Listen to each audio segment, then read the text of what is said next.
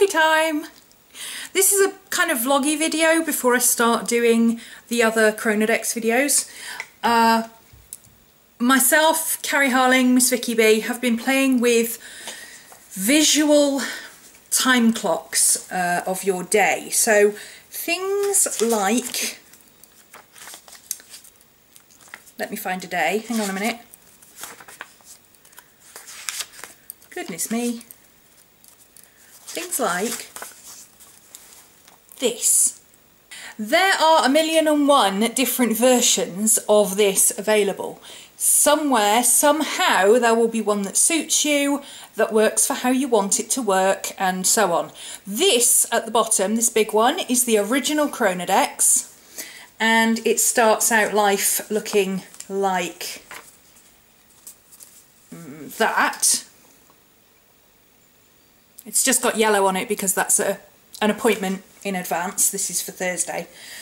And you colour in the segments. I'm going to show you how to do that. And you can, build up your time. You can see where your time is. You can organise your appointments. You can organise your multitasking, all sorts of things.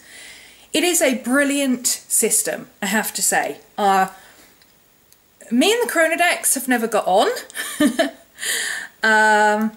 I did spend quite a lot of time talking to the creator of the Chronodex, Patrick Ung, who is a lovely guy. If you have any issues with the Chronodex, I mean, he's incredibly busy, but if you contact him and talk to him about it, or you contact him through his page or whatever, he will get back to you and tell you, this is how this works, or this is how that works, or whatever. He has promised to do a video on the Chronodex on how he uses it. Because he doesn't do any of this colour coding stuff, he does everything in black, which is just fascinating for me. I don't even understand how he does that. But he has said he will do a video at some point. But like I say, he's an incredibly busy man. I have no idea when he's going to get to do that video. In the meantime, I have taken his advice on how it works and I've tried to put it into practice.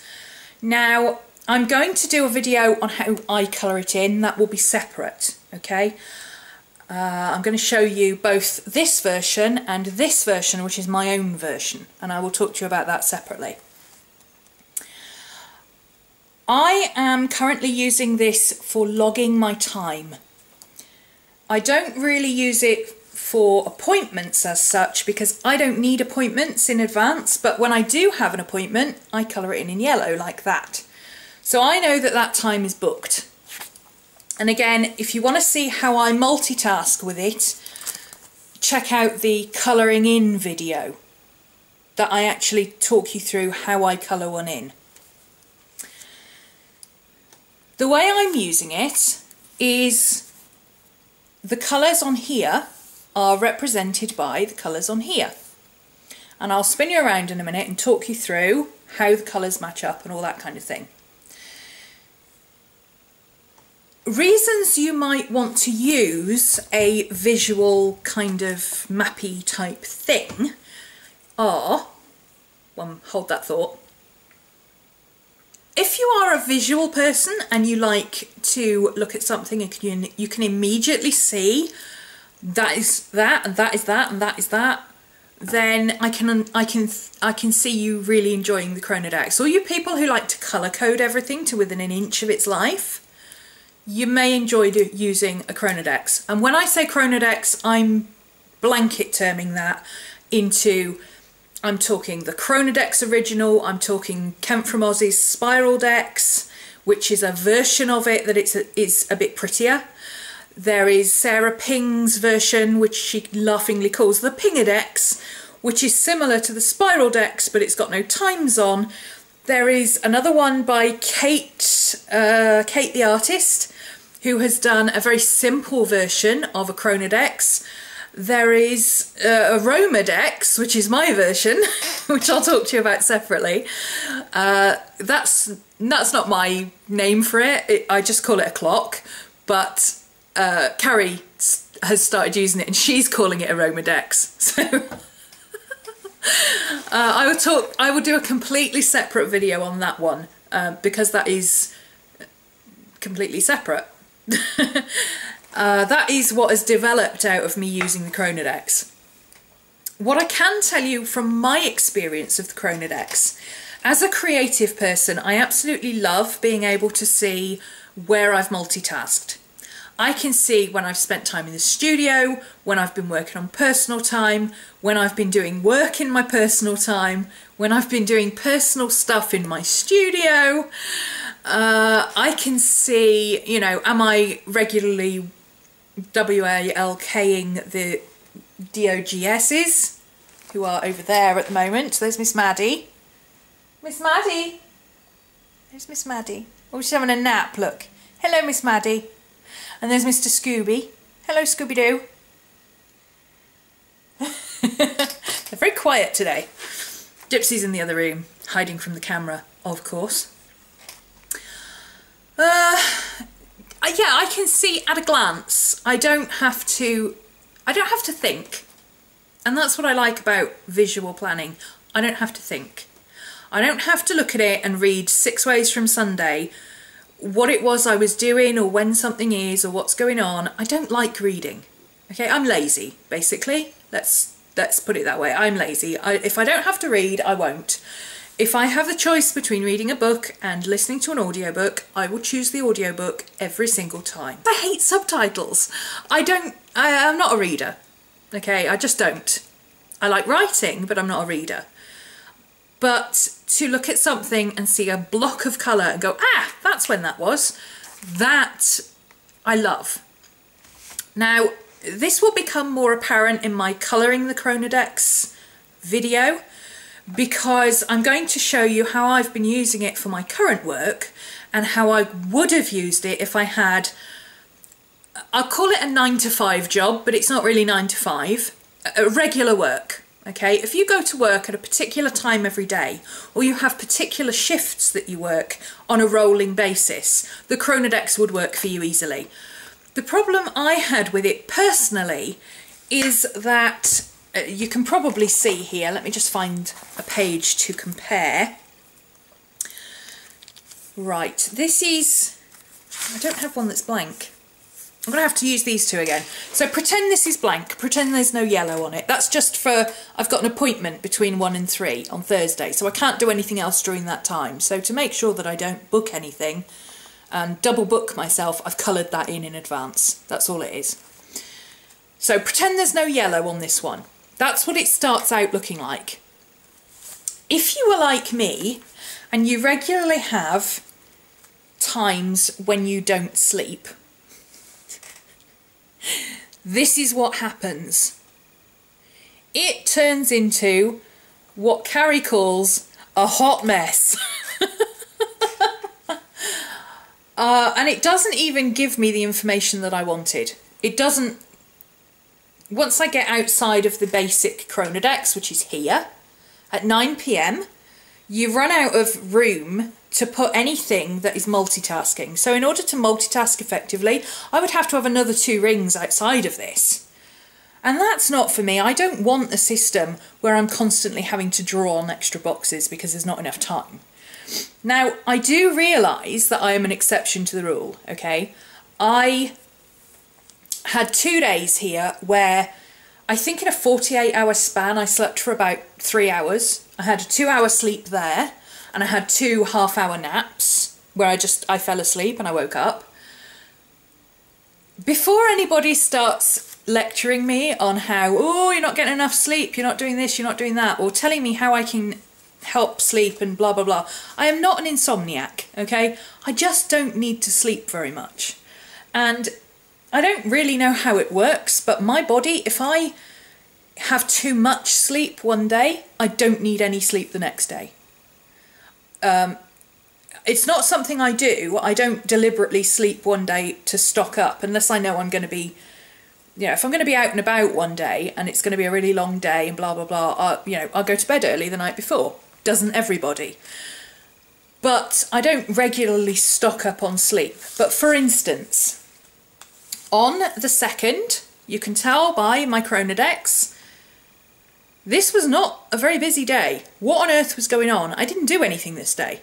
I didn't even make it to a full 24 hours. to a full 12 hours. Why didn't I make it to a full 12 hours? Well, I've written it on here. I went to bed at 8 p.m. because I had a migraine. On the 3rd, I didn't do anything. I didn't even write in my journal. I came back to it the following day and went, oh, migraine. Skull and death washi tape. So, basically, if I sleep, and my parents will tell you this, that I've been like this since I was a baby. It's not something that's happened later in life. I've always been like this. If I sleep for more than 4 hours at a stretch, I'm sick, or I'm getting sick, or I'm just getting over being sick. So to go to bed at 8 p.m, sleep right through the next day on and off. Well, I spent the day in bed with a migraine, and most of it sleeping. And then, on the next day, to have another day like that, where I, again, didn't make it through 12 hours, that's me being sick. If I'm sick, I sleep. Unfortunately, having had 3 days where I basically slept for 48 hours in one go, I then had a night where I had a full day, I made it through all 12 hours, and then I had 6 hours sleep. I had another day where I made it through all 12 hours and I had 6 hours sleep. And then my body went, hang on a minute, we've got too much sleep going on here. And then I spent 48 hours not sleeping other than an occasional nap when my body's just shut down and I said, okay, I'm tired now, I'm going to have a nap. Here, I actually went to bed. 9 o'clock, I was really tired and I went to bed. 2 hours later, I was up and at 'em, you know, and I didn't, you know, that's not like, oh, I woke up and I didn't want to be awake. I mean, I woke up and I was like, right, okay, I'm awake now. Off we go, let's go and do something. Like I say, I'm not an insomniac. For me, an insomniac is someone who goes to bed and is tired and wants to sleep but can't. I'm just somebody who doesn't need a lot of sleep. I had 2 hours sleep, I was fine. If I sleep for more than 4 hours at a time, that's a good night's sleep for me. So, unfortunately, like I was saying, getting back to the subject at hand, sorry, I just wanted to explain because when you say you don't sleep, people assume you're an insomniac and start lecturing you about how you're not getting enough sleep and how you should have more sleep and how you can get more sleep. Believe me, I've tried everything. They actually gave me sleeping tablets at one point and they had no effect whatsoever. None. And I don't even drink coffee. When I drink coffee, this is decaf. The only time I drink full strength coffee is if I'm out. All I drink is decaf. I don't have caffeine. I don't drink cola. Well, I do drink cola, but I drink caffeine-free cola. You know, nothing makes any difference. I've always been like this. I got a lot of studying done in university because I was up for 48 hours at a time. Everybody else, just before exams, was like, oh no, I'm popping the caffeine pills because they needed to study, and then they were getting 3 hours sleep and they needed to study some more, but they weren't awake. And I'm like, yeah, I slept for an hour yesterday. Anyway, when you get to this stage where you are a 24-hour person, or even if you are the kind of person who works shifts that they may swap between day and night, that is when the Chronodex gets confusing. Now, I did, as I said, spoke to Patrick Ng. I never say his name right. I'm so sorry, Patrick, if I'm butchering your name. I spoke to Patrick and I said to him, the problem I've got with the Chronodex is it's not 24 hours. And he said, the new one is.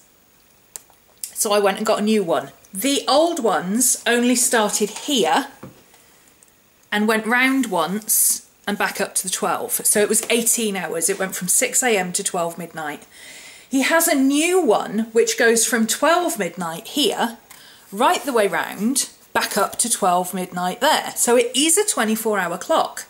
However, the little boxes, again, 12 till 9 being tiny little boxes and nothing after midnight here, assumes that A, you go to bed before 12 o'clock every day, and B, between 12 AM and 9 AM, or 12 midnight and 9 AM, you're doing things that are not required to be multitasking or whatever. Maybe you're asleep or whatever, you know, your personal time, having a shower, that kind of thing. Again, that doesn't work for me. Just doesn't. So, because the reason it doesn't work for me is because quite often between 12 and 5 a.m. is when I'm working. I work, you know, that is my, after 10 o'clock is my awake time, when I'm alert and I can do stuff. Afternoon, mid-afternoon, it's 10 to 3 now. I've already done one video today for a class. This is my second one. I've got 2 more to do. So sort of between 2 and 6 is my ideal filming time. I'm alert, I can talk about stuff, but I don't have to be doing anything. I can, you know, I'm up and awake and personable. It's daylight for a change. And filming is, and I can film. So I'm conscious enough to film, but I'm not necessarily conscious enough to be doing accounts or working on fine artwork or, you know, something like that. First thing in the morning, by contrast, I am not creative. I am not feeling like I want to be doing anything particularly. So that is my time when I sit and listen to audiobooks, or I take the puppies out, or I do my housework. It's not an ideal time for creating. What's her name? Nikki. Nikki. I don't know if it's on her At Home with Nikki or At Work with Nikki channel, but she has a video on how to be productive at different times of the day, and she recommends knowing when your sparkle time is. She calls it her sparkle time, when she is awake and creative and ready to go. And my sparkle time is between 10 p.m. and about 3 a.m. So between 3 a.m. and 5 a.m. I tend to be doing planner stuff. I'm winding down from the day, I'm working in my journal, I might be editing a video, stuff like that. But if I'm doing creative things, particularly if I'm doing artwork, it will be between 10 and 3. It's a lot to explain, but I don't work like normal people, and I don't want people to assume that I'm getting up at 7 a.m. and I'm doing stuff and then I go to bed about midnight or 12. I don't. And I think it's important to explain that, because most people don't work like that. So I kind of have to explain that to put it in context as to why this doesn't work. And this hot mess is why it doesn't work. Because of that hot mess, I have developed my own version. As I say, I'm going to do a different video on this to explain it. This is a 24-hour version, and I'm much happier with it. I'm going to make a few more tweaks and do a couple of different alternative versions before I release it into the ether. It will be available as a free download. It is actually based on somebody else's work, and I have permission from them to use it, so I will put all that information in the blog post and video that I do specifically on that one. So that's my introduction to the Chronodex. Like I say, I'm going to do a separate video on how I actually fill it in, and I will walk you through how I've filled in this one. Possibly not this one, because this is, like I say, this is a hot mess. Even I find it confusing. But maybe one where I didn't have quite so much going on. Maybe one of my 12-hour days where I was a bit less manic. This might be a good one, actually, because that's an 18-hour day, but not too much going on. So that might be a good one to show you. And I will talk you through how I'm using it in my planner and how I find it visually easy to see what's going on without having to write an awful lot. Because, like I say, I'm a creative person. I would rather colour in than write. And that's just how I prefer to do my planning. So come and join me in the next video where I walk you through how this works.